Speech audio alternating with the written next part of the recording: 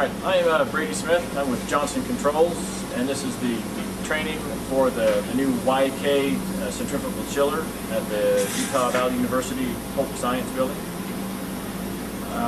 First thing to get started, if you look over on the side of the control panel, you'll find that we have a nomenclature tag that has the model and serial number of the chiller, and that is useful if you guys need to call and order replacement parts or maintenance parts, or if you have any issues with the chiller. That's sort of the first things we'll need to know. That's what we use to locate our parts lookup guide, and so that's why it's there. And we'll need the model and serial number if you have any kind of a service request or a parts request. Now, this chiller is a YK, which in York's world specifies that it is a high pressure centrifugal. This machine over here has a solid state starter. This is a liquid cooled solid state starter. It actually has a fluid running through it, which is an inhibitor. In reality, it's a kind of a glorified reverse osmosis water. It's been purified, and then there are inhibitors put in it which prevent it from trying to pull the minerals back out of the copper and the aluminum that's running through within the starter. This chiller also has, and this is a frequency drive. It is a frequency drive oil pump. Your oil pump is located, it's a submersible, and it's actually located inside of your oil sump, or your oil separator, your oil capture, whatever you might want to call that. This is the microprocessor control for the chiller. This is your evaporator barrel. Opposite the evaporator barrel is the condenser barrel. Up on top you have your drive train, which consists of the compressor and the electric drive motor. Now, this chiller, if you want to pull up the panel, it has several screens on it. Right now we're going to go to the sales order screen. So we'll give you all of the pertinent information regarding this chiller. It gives you your temperatures in and out of the evaporator and your condenser. It gives you the required gallons per minute. These are all indications that need to be met in order to deliver the 600 tons of capacity this machine is designed for. If we go out of these parameters, then you lose your kilowatts per ton, which you were promised, which the machine is designed to give you. Now, this machine is designed for comfort cooling. So on your set points, right now you have a set point of 43. If we go back to our sales order screen, actually set for, this machine was designed for a temperature of 45. So when you're running at 43, you may not be getting 600 tons. You'll be getting a little under that. But like I say, that's it's made to run in those parameters. This machine can actually run down with water in it to 38 degrees or as high as 55 degrees. The machine can be set for lower temperatures than that as long as the brine content in the evaporator is adjusted accordingly for freeze prevention. But anything out of the original setup, if you get less than 600 tons, but the machine can. All right, this machine is microprocessor controlled. Right inside the motor here. This is your microprocessor or your motherboard. This machine is set up with multiple temperature pressure transducers and pressure transducers, temperature transducers. All of those run through ribbon cable and come back in and feed their information to this microprocessor board. So everything you need to know on this machine is at the touch of a button. So all of these pressure transducers, if we can find an example of one that you get on the camera. They're a little tough to find. I'd have to go to the other side of the machine to see them. But for instance, your evaporator, your condenser, all have a pressure transducer on them. When you pull up the system screen, they'll give you a readout of your temperatures and pressures. You can also pull up each individual device on its own. This is your evaporator screen, your condenser screen, your compressor. So you can pull up the information you want on each individual component. If you go back to the system screen, it gives you a brief overview of the entire machine as far as your condenser waters and pressures, your evaporator water and pressures, oil pressure, that type of thing. Now, this machine is a standalone. You guys have a building automation control system for it. But once it's given a command, It already has the set point programmed into it. At that point, once it starts, its design is to run until it reaches set point. So upon the start sequence of this machine, when you go to start it, you'll go into a prelude, which you've probably watched on these other machines. At the startup, you will go through a start sequence.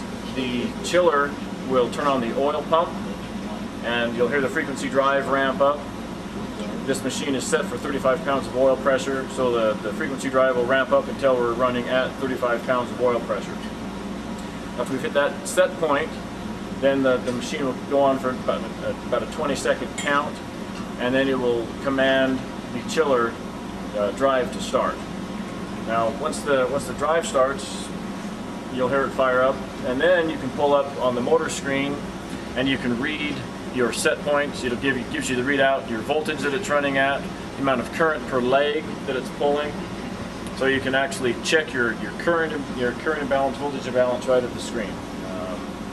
All with the punch of a button. Now, when the machine starts up, this one, it being a soft, term as a solid state starter or a soft start. So you don't have the inrush that you get with, say, a cross the line starter, and you get less of an inrush than you do with a Y delta starter configuration. So as the machine commands the chiller to come on,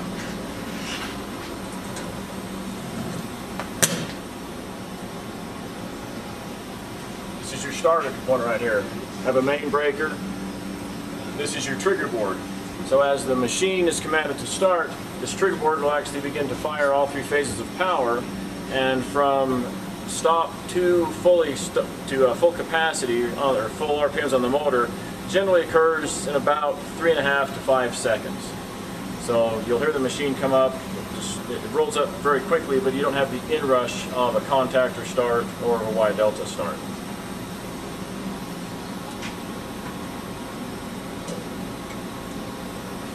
Back and close that again. Now, we look at the major components on the machine.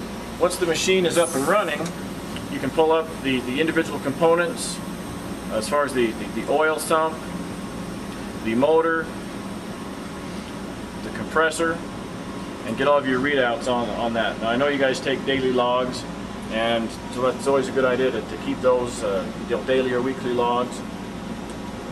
Just to give you some idea of how the machine is operating, and if you're starting to see a difference in those operating parameters, you've got a log. It's a really good indicator of what's going on with the machine. Now, if you want to pull up the motor screen, for example, and you can actually log your voltage and your current at any given percentage. You can also check your oil sump versus your operating parameters, and make sure that you're still developing a full oil pressure. Now, some of the other features on this machine, since it is a high pressure centrifugal, in addition to the vane actuator, which controls your capacity, this also has a variable geometry diffuser, which is made to help limit the amount of noise. It also helps prevent a surge condition if the chiller finds itself running out of normal operating parameters. And you're probably used to seeing on these other machines, get over here and have a look at this. Your vane actuator, which these other machines have, and that's this motor here, which drives your vanes. You'll notice up on top is another one, another actuator motor, and that is the motor that's designed to operate your variable geometry diffuser. When that comes into play, if the machine is running noise or if it begins to surge, the variable geometry diffuser is made to open or close the gap on the discharge side of the impeller, and that will limit the amount of surging and the amount of noise that it's making. Now, if we go around to the other side of the machine,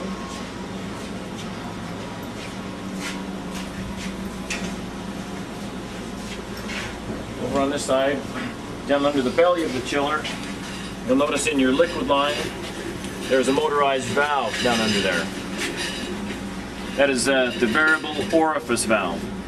Now, what that is set up for is that is programmable and to a percentage of capacity of the condenser. And we set that up, and it can limit the amount of refrigerant going into the evaporator. And when it's doing that, it's also stacking a certain quantity of refrigerant in the condenser. We do that because if you can stack refrigerant in the condenser and expose it for a longer period of time to the temperatures from the cooling tower, especially on cooler days like today, when you can run your cooling tower at lower temperatures, we get the refrigerant chilled more so that it's colder when it goes into the evaporator, and it gives you better efficiencies. This right here is a refrigerant-driven oil cooler. And our oil comes off of your separator or your sump, goes through this heat exchanger, and it's actually cooled by refrigerant.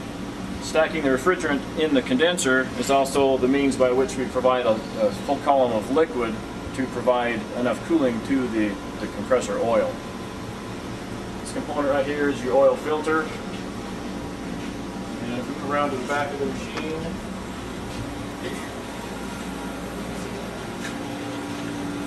now we discussed earlier that this is a liquid-cooled starter. So you'll notice on this reservoir on the top is where we fill the coolant loop or the coolant reservoir with the inhibited fluid. Every time the machine is running, this pump starts and it circulates this coolant or this inhibitor through the starter. That heat then runs through a heat exchanger pipe, and that heat is given off to a loop into the condenser water.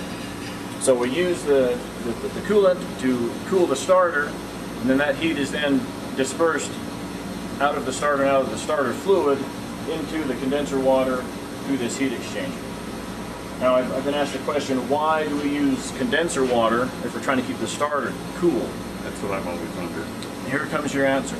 If you try to run chilled water through the starter and you're running at say 45 degrees, at that point in time you can make condensation. If we get condensation in the starter, electricity and water don't mix. So that's the reason why we use the condensed water, because it doesn't get cold enough to give us condensation. Because a lot of these machines are used for production or low temperature conditions. And at that point in time, if you're making 25-degree water, then you really get it cold. So they're all set up to cool with the condenser, and that keeps the starters 115, 120 degrees, which is perfect for their operating. They can run at those that high of temperature without any defect or problem with them. So that's why we're cooling it with condenser water.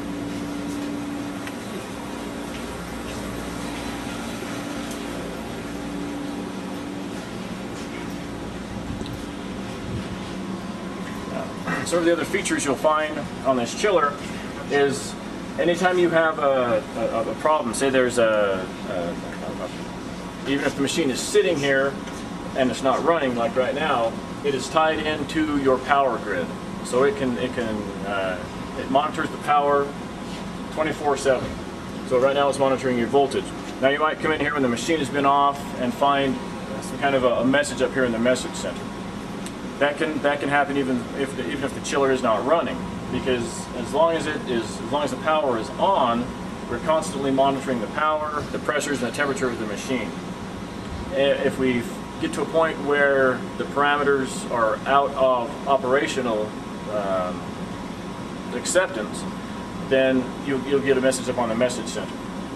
Now if you pull up the history, it will actually capture the last 10 histories and the time that they occurred. You can actually go in and pull up the details of each individual history and page through it. When the machine shuts down, it gives you an operational snapshot of how the machine was running when it actually turned off. And it's a good troubleshooting tool, and it's a good way to find out where to start looking if you have a problem with the machine. Now if the message center gives you a readout in red, that is a lockout condition, and the chiller needs to be turned off and reset to clear it. To reset this machine, if you throw this rocker switch all the way to the right hand side and then rock it back, that clears the fault. If you see in the message center that we have a message in orange or yellow, that tells us that we had a problem with the machine, but it has cleared itself and it's ready to run. It's information only. The thing that's nice about this history is that you can track by time of day. If you have a shutdown that continues to happen on a regular basis at the same time, you can track it that way. If you find that we're getting an occurrence of a power fault and it's happening at the same time of day, it's a good troubleshooting tool to give you an idea of where to go start your troubleshooting. Now, some maintenance we need to perform on this machine. Since it is going to be running seasonally, we recommend that you brush the tubes at least once a year. We recommend an oil filter change once per year. We recommend changing the solid state starter fluid once a year. And along with that, it's always a good idea to pull an oil sample, have your oil analyzed.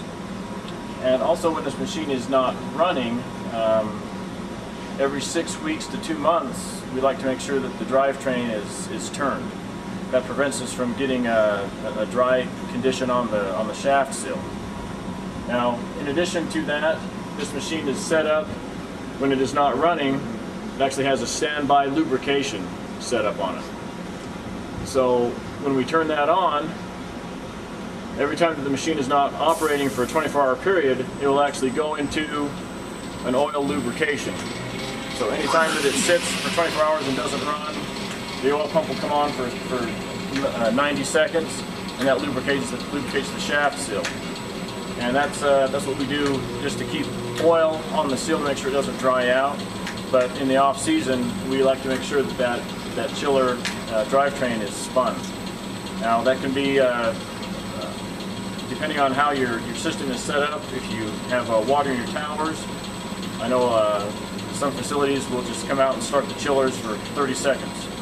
If you don't want to go through the hassle of that, pulling the covers over the shaft seal and hand spinning once you get in there, you'll see that the coupling to the compressor from the motor, and it's just a matter of spinning it 2 or 3 revolutions just to make sure that we get those seal faces lined up at a different point.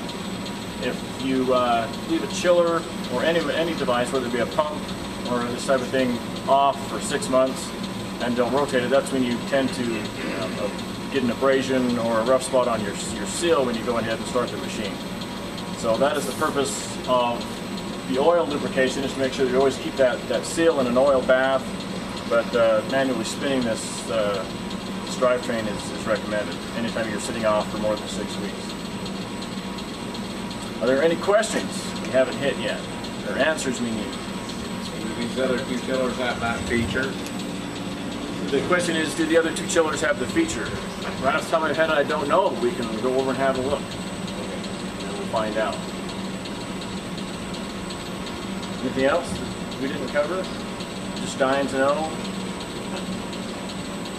All right, that does it for me.